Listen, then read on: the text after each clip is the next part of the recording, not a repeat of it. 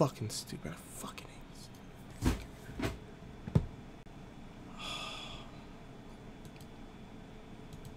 Alright guys, getting live right now. Okay. Can you guys hear me all good? Let me see. So I'm going to bring up investing.com. Alright. And how's my audio? Let me see.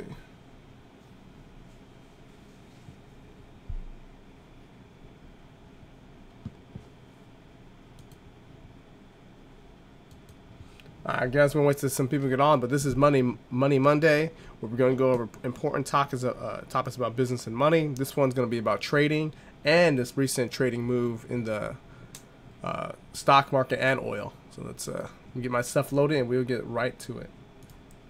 So if you guys are going to follow with me, jump on investing.com, open up crude oil, and open up crude oil and open up, where is it at? The Dow. Some huge moves down, but remember, in the markets, nothing's done by accident. This is all planned. All right.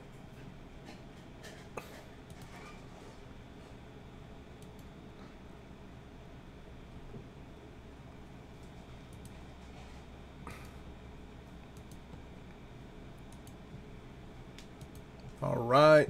Let me see. Can you guys?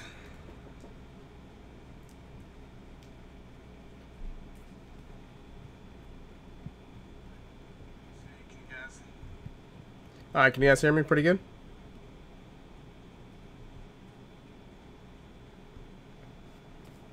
All right. All right. Can you guys hear me pretty good? Cool.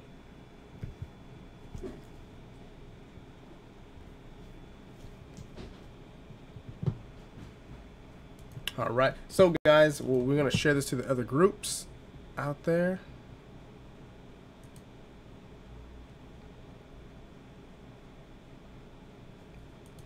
Get the Facebook open, but while these are loading crude oil, make sure you guys go to the charts, the technical charts for crude oil, and have the technical chart for US 30, or I'm sorry, the Dow.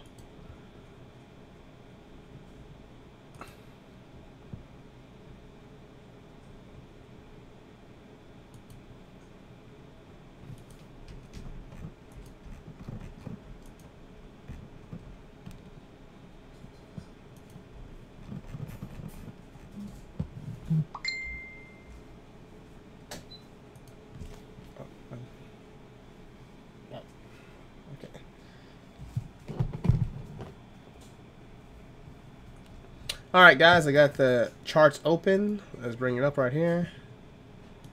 US 30 and oil. Make sure you get the charts on full screen. And we're going to open up the news just to break that down. Give me a second while I reload this screen. I don't know what it is. My computer's running actually sluggish right now. A little slow for... It's always something dumb. Makes no sense. But...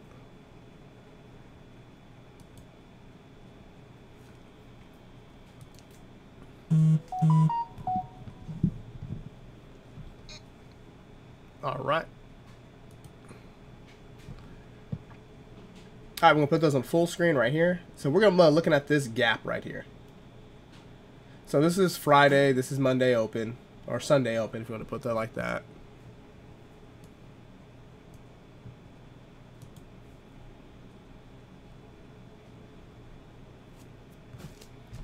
All right, let me get my keyboard, guys. Let's share it out. Money Mondays.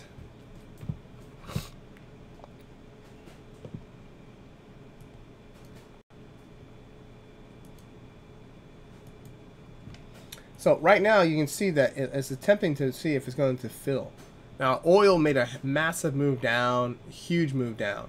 Especially if you look at the on the 15-minute, we're checking out on the hourly. And it's typically looking like it's going to fill.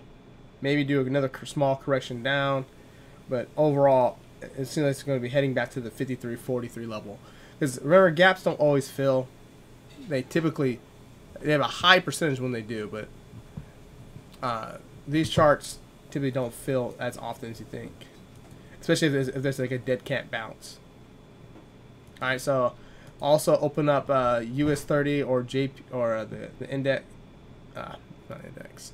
Open up the Dow on the 30 minutes, or I'm sorry, on the daily, and you can see this massive gap, 1,000 pips drop, pretty crazy.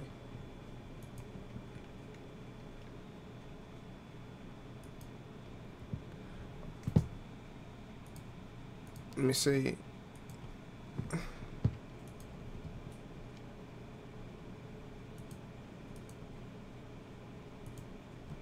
Give me a second, guys. I'm doing some very slow computer.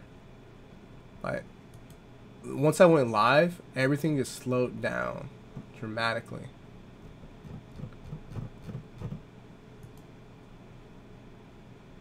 Craziness. All right, give me 1 second.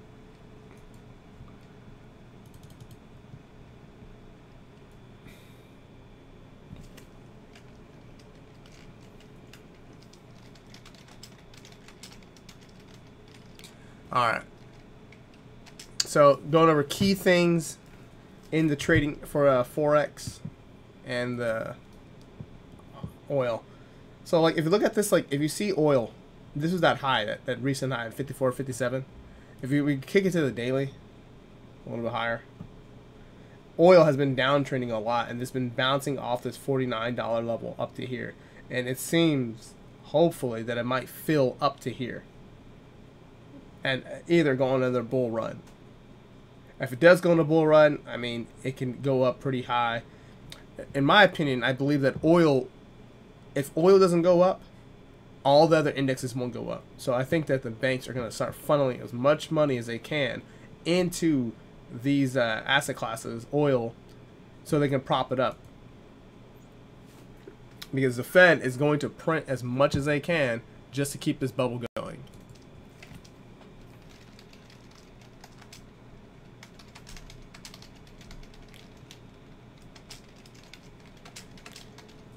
So guys, if you're on, just drop a comment below. I'm actually sharing this out with everything on Facebook, but I can almost guarantee that we're going to be looking at Dow 30,000 and this gap obviously filling to hit 30,000. I don't know when, but it should be relatively soon because they have to prop up this bubble as much as they can to keep it going as long as possible. And also with that happening, there's going to be an increase in a decrease in the Fed's fund rate. So they're going to have to decrease interest rates because they're printing so much at a massive level. And since these are being injected into the banks are doing fractional reserve lending, and it's expanding at an even accelerated rate. So with all this stuff happening, and crude oil, to me, is the lifeblood of all the markets. If crude goes down, a lot of markets get affected. And if this happens, I think it's going to be a massive move up with all that printing of phony money. But let's also check out two other things. We got commodities. We're going to be looking at gold and silver. Now, we're not going to be talking about like ETF gold or ETN gold. That's like just paper gold. This is the future price over here. We're going to check out these right here. Let's let this load for a bit. Now, gold has been on that massive, massive movement up. Really, really high. And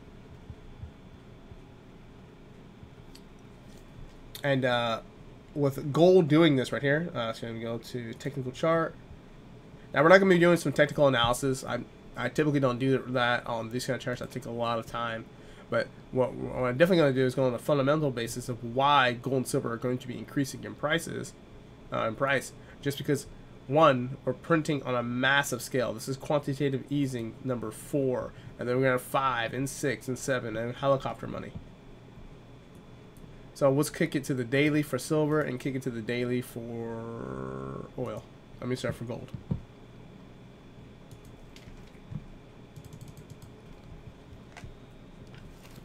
Alright, give me 1 second, guys.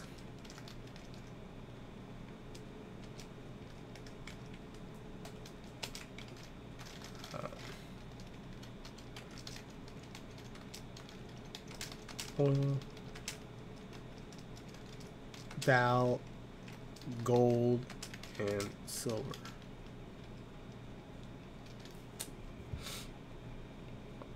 All right. So we got that massive movement up. Look at oil. I mean, it might be. I mean, so look at gold. It might be tracing down a little bit. That's not a big issue. If you're buying gold physically, like I think everyone should be buying gold physically. This should not scare you. Any little downtrend or retracement, because the all move is up, in my opinion. Same thing for silver. Let's kick silver to the monthly. I think silver is just taking its time a little bit more. The big institutions have not entered in yet. Because I can't wait for silver. Because right now, if we look at the gold-silver ratio, it is doing almost at, what, 90? So we got, what is it? Spot price of, what's gold spot right here for our gold futures price? Let's see. It's 1655.65 divided by 18.547. Is at 89, the gold-silver ratio. So that's insane. So a lot of silver investors are going to be starting pumping money into it as fast as possible. And I'm not saying you guys what to do, but that's something that I'm interested in doing because I think it'd be a whole lot better gain. I think gold will do good, but I think silver will outperform it by percentage by a whole lot more. All right, let's see. But what I do think is oil will do a temporary high like it did last year. How from October to December it went straight up. From here, not straight up, but went typically up to December, and then get smashed down. It might do that exact same move and then go to the lower lows. And we'll kick oil to the monthly now.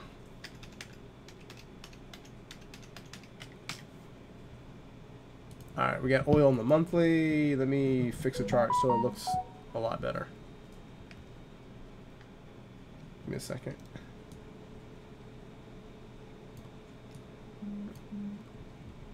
Like, should oil hold this position? Because, like, if you look at oil in the monthly, like, it is barely holding on to this support level. Barely. And if it gets pushed down, it's going to get punished all the way down to 45. And that's a lot of pips for people who want to short. But if oil goes down, I would say all the indices will go down, and the recovery might not happen in this bubble. Because we're in a, if you guys have not known, if you guys watch my watch my channel, we are in the biggest largest bubble ever, and taking advantage of it as much as we can is to me is the best, is the biggest benefit, especially for this month. I mean, this month is almost over with. We might spike up a little bit and head for these higher highs again. Just might. All right, let's see what else we got here. We got the Dow, and the Dow, if we just, even if you zoom into like the 4 hour, it seems like it's slowing down now, just a little bit, but it just seems like it's straight down from there.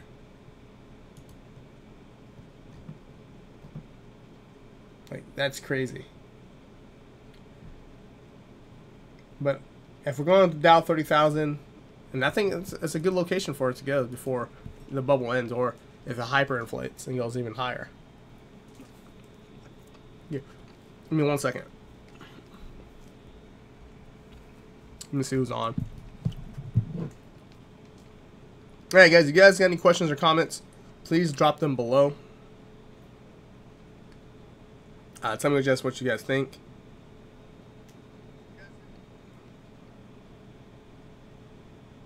Let me see. Give me 1 second, guys, while I type this in.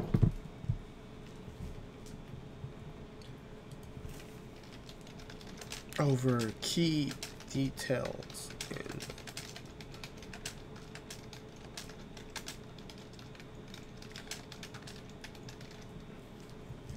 alright, save. So, alright, let's go back to oil.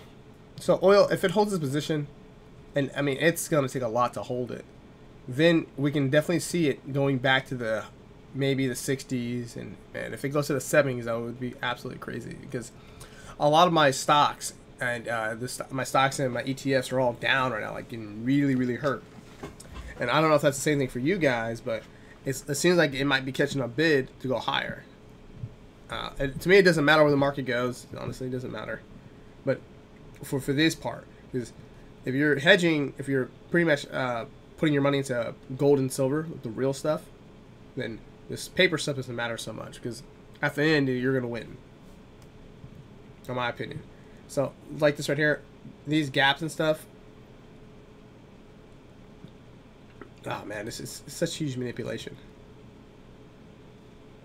Like, we may fall a little bit, but I think we'll build up just like this area right here and take off again. So hit that Dow 30,000, like a new high, and that will probably be the high for the year. Maybe, or this is the high. So if you think about shorting it, shorting the Dow is, to me, really difficult because it has such harsh, like, big swings. Like, you're talking about 1,000 pips down, okay? But it can go 500 pips up and knock out your trade. So you're talking about, you need huge stops. Everything about shorting it.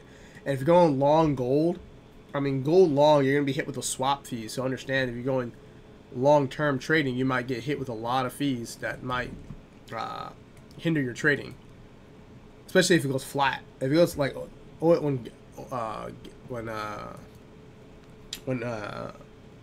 gold goes flat, it really slows everything down. Gosh, and you can get stuck in that trade, and it's, I just tell you, like, going long on FX is really hard, especially when you have expensive fees. But you know, if you get it at the right time, it can be definitely beneficial for you.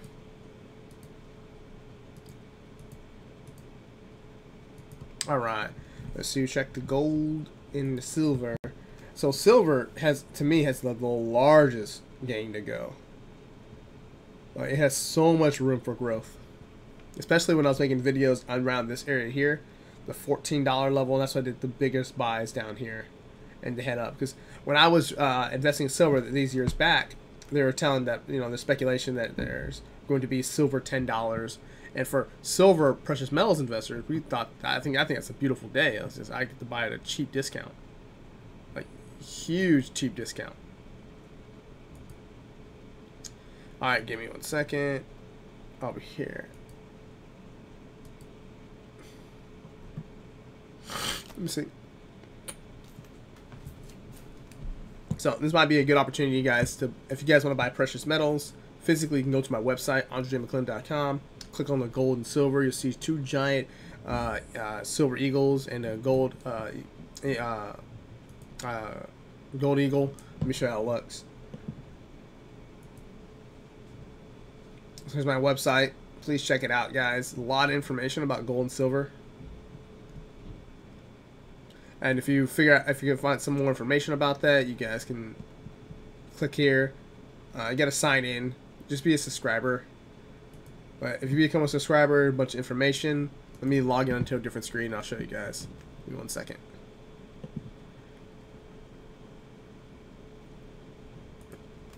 But I do Forex trading when it comes to, if you guys want to learn about Forex or stock trading, I have live sessions that I do. So if you guys want to get on them, just DM me below or drop a comment or hit me up on Facebook, and we can get into that, on how the details and how you can get on. Give me 1 second.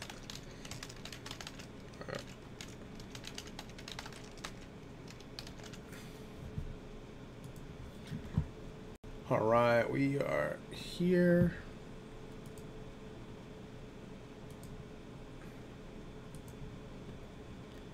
Let's see. But either way, silver's still cheap. I think silver, even buying right now. All right, so here, guys, gotta load it right here. So when you buy, I have a video guide and what to do to protect yourself when buying gold and silver, to make sure you're buying the right stuff. All you gotta do is click on that red bar, the red thing goes up, and how to test if your gold and silver is real. This, I would say, watch it just to prepare yourself. You don't want to be in a position where it's negatively affecting you. And here's all the information I have preloaded, like gold silver ratio, federal funds rate, gold to oil ratio, gold to Dow, Dow to gold ratio, 100-year price.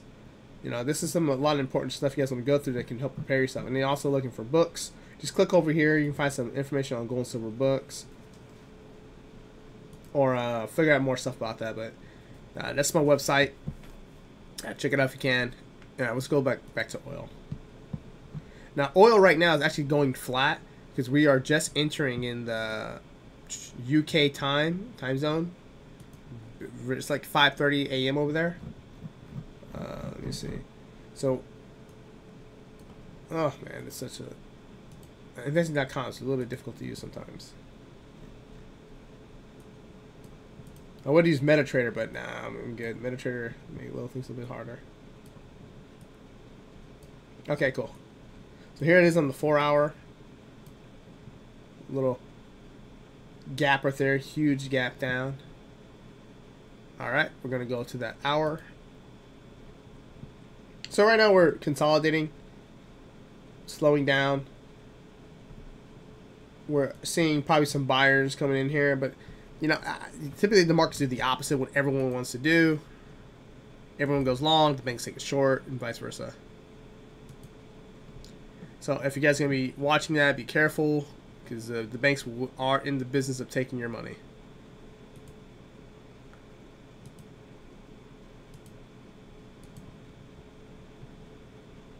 All right, give me 1 second. Go ahead, save. All right. So, I mean, if we do like projection wise, and this is like, I think oil is going higher, especially for this week. I don't know how it's going to be for the rest of the month or the months ahead. I mean, it's a speculation. I think oil overall is going to be up, because without oil pumping up the markets, then it's just going to go ahead everything down. But we might go a little bit lower, maybe 50% of this move. And then on U.S. session or UK session starting, might bring us back to here. But ultimately, all the way up to fill this gap. But I'm not giving you guys trading advice. This is what I'm saying what I think. I'm not telling you guys what to do with your money. Do what you do with your own money. Okay? And this is Money Monday. Just give you guys a perspective on what I think is going on. Alright, let me see. Where's Facebook at? Alright, so look at the Dow Jones. Now, the Dow may not recover as fast. It might have a couple more down days. I think overall it is going to recover, but you know, it might swoop down, take out even some more of these lows, and knock out more traders. Because if traders are trying to fill right now, I think the banks are going to be like, okay, everyone's trying to make this, you know, gap fill.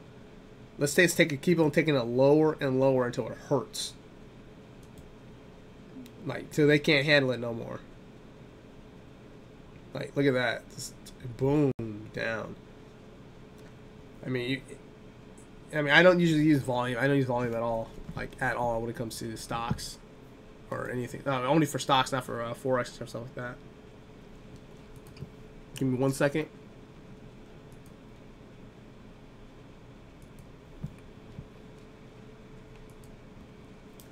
Okay, so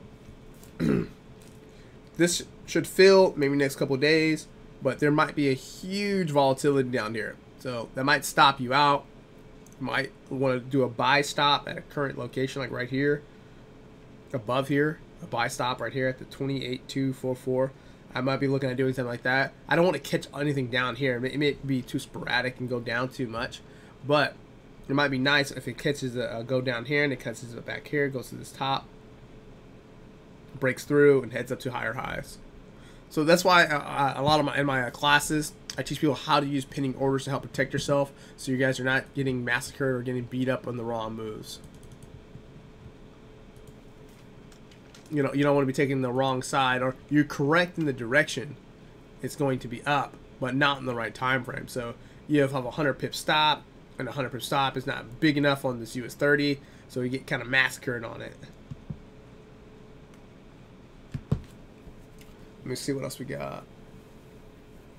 Gold, I mean, gold long, that's all I'm doing, gold long. Same thing for silver. How long has this video's been going? Let me see. Oh, that's too long. Alright, so let's look at some news to help check out things. So if you want to go to my website, go to here. You can go to... Once you make a free account, you can set up a free account. I got pretty much links to everything on here set out.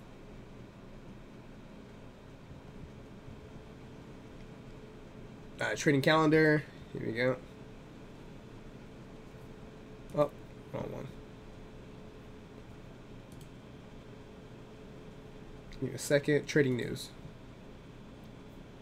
So I use Forex Factory. So let's see what some major news that might, the banks might use as a catalyst to up the markets. Let's see. Where are we at? Do you guys see that green check? Oh, here we are. So we get the CB consumer confidence. We got New Zealand big news, Australian AUD big news, CAD. That's it. Not big much for the dollar. I know the week following. Let me see. Yeah, one more week left of here, so we got to see what we can do. G20 meetings. So it's not nothing too big for news, especially for the dollar.